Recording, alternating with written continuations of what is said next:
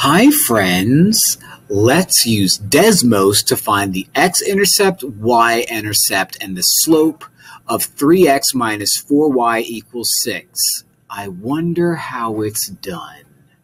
Alright, so I have to find the x-intercept, y-intercept, and the slope of this guy right here. So let's type it in. 3x minus 4y equals 6.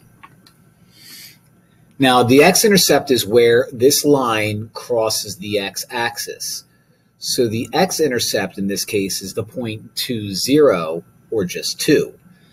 The y-intercept is where my line crosses the y-axis, and that happens at 0, negative 1.5.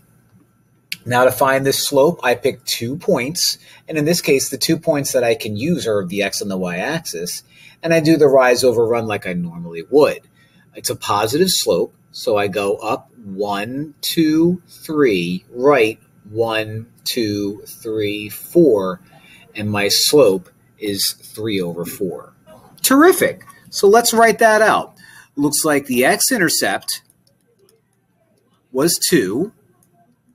Looks like the y-intercept was negative 1.5, and the slope was positive 3 over 4. Let me write that out right here. Easy. Thanks for watching. Bye.